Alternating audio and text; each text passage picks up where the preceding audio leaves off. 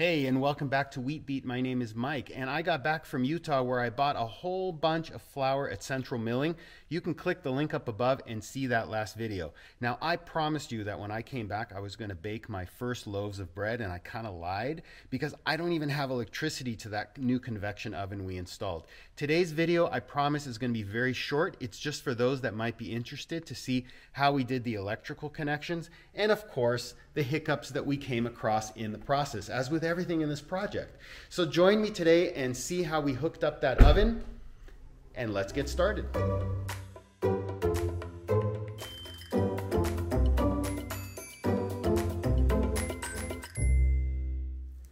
be careful, you don't want to skin that wire down there. Yeah.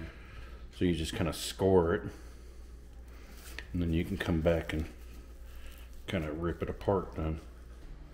So let's say keep it a good 110 degrees inside there so you can proof it up then. That's the proofer down there. That's the proofer down there, okay. Yeah, the proofer's over here. This is the big oven right here. Okay. And that's why the electrical is beefy for this, and the electrical for the proofer is just the 20 amp.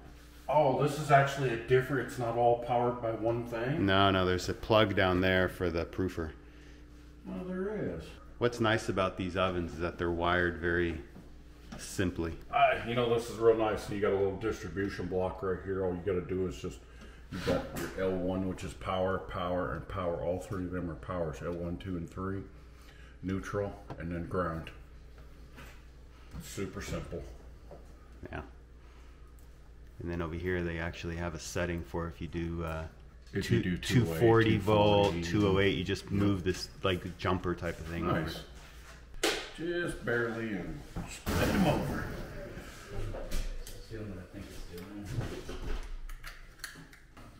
Our wire nuts are done by size, and they go by color then. So blues will be bigger than this. Yeah, much better.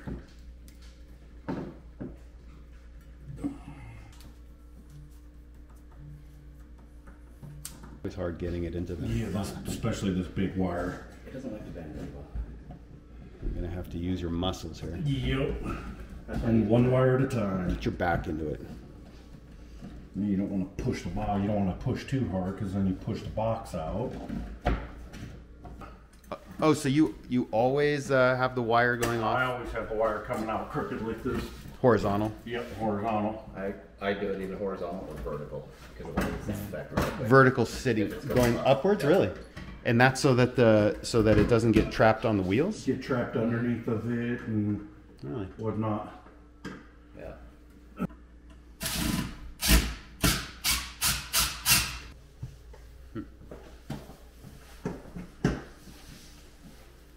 All right, proofer's plugged in.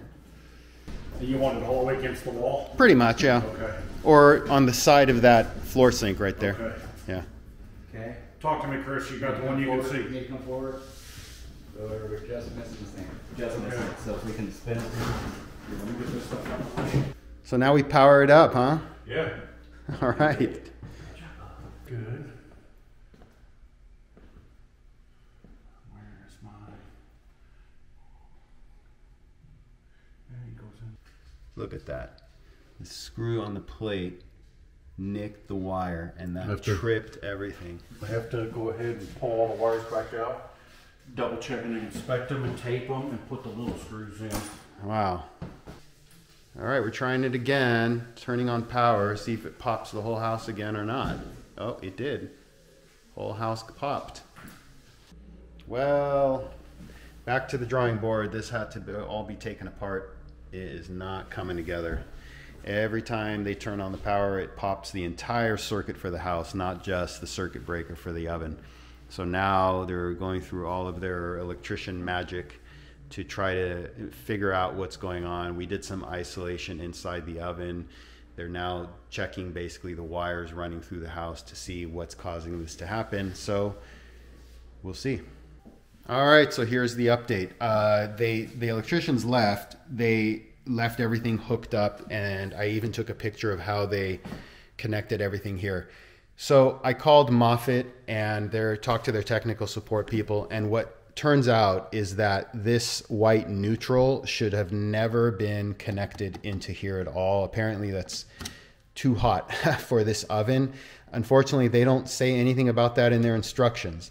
So these two wires are supposed to go here in what's labeled L1 and L2.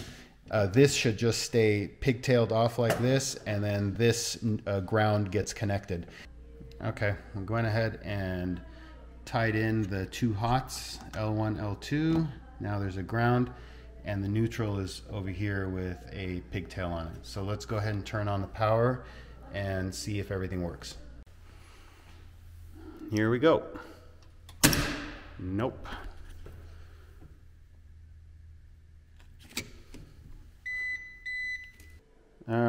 Okay, we went back to the drawing board and I called Moffett back up, and this is what they told me to do.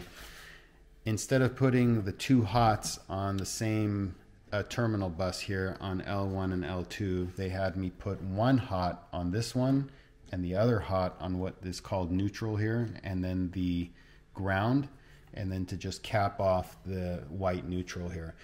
This is what they told me to do, and apparently now it should work. Unfortunately, the last person I spoke to at Moffett did not mention that this needs to be on this terminal. I was putting them together and it was causing an arc between them.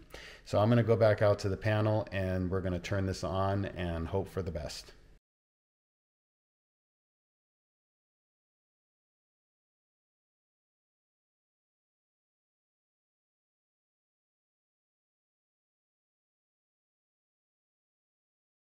Okay, back out to the panel, and by the way, I have to mention that unfortunately in these instructions on how to hook this up, it doesn't explain anything about what I just did.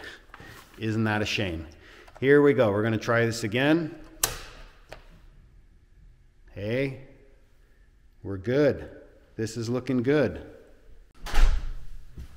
All right. And we have power. Look at that. Oh yeah.